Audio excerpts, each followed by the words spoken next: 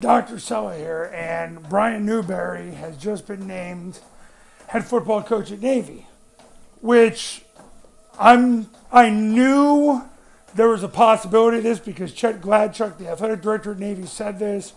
I had a Navy donor tell me early in the week he had heard the same thing, and I had a Navy assistant tell one of my best friends the same thing.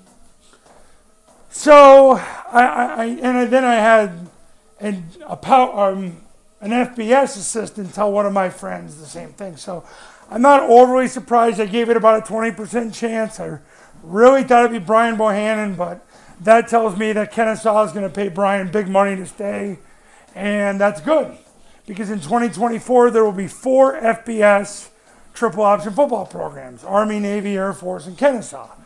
So Brian Newberry is the head coach at Navy. What does this mean? I'll tell you what it likely means. Likely means. It means that Ivan Jasper probably is the offensive coordinator again. If that happens, you're going to see Navy get better fast. So as much as I think Brian Bohannon would have been the best choice, maybe not. Because if Ivan's the offensive coordinator, things are going to get good fast. I will tell you this, and I want you to listen carefully. The number one influence on me as a triple option, whatever you want to call me, is Ivan Jasper. He has been the biggest influence in how I help people. So anything that helps Ivan is a real blessing. So Ivan being the OC is a real blessing. The other things it does is it's probably going to keep the staff in place. Now, I have a lot of dear friends there, and I'm glad because they keep their jobs. At least it appears to be that way. We shall see, but generally a move that's made like this is done to maintain stability. Basically, Chet realized that Brian is one heck of a coach, and boy, Brian Newberry is one heck of a football coach. And he knows the defense is absolutely overperforming. And offensively, it obviously shows that he was disgusted with the deviations that Kenny had created with the offense. And he's not alone because I was absolutely freaking disgusted for years. Every time they'd get in the shotgun, I wanted to shoot the television.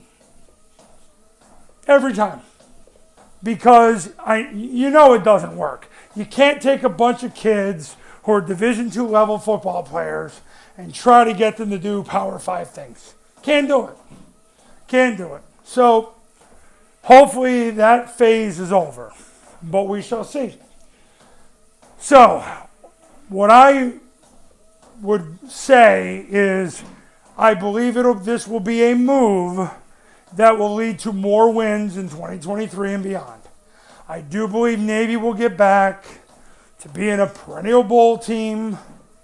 Navy will get back to being real good again. Now, the biggest concern I have is at some point, does Navy get comfortable again? And Coach Newberry says, maybe we need to try and run more of that spread stuff. Now, I don't know if that'll happen, but that's always my concern. The number one thing I've learned about football coaches in all the years I've worked with coaches in 45 states. Number one thing I've learned about football coaches is it all starts at the top, and the head coach better be tough, and he better be tougher than everybody else. Because when you got the top spot, you better be tougher than everybody else. So I look forward to seeing Coach Newberry. I heard he's a wonderful man. I'm looking forward to seeing if Ivan is going to be the OC. I'll be absolutely ecstatic if he is. And I'll be ecstatic if the staff is maintained because many of them have been dear friends of mine for decades. And I'm glad to see that they're going to be employed.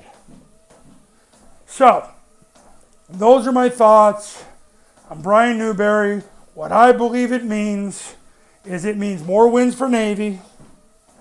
It also means that In 2024, there's going to be 4 FBS triple option programs that are under center, predominantly under center.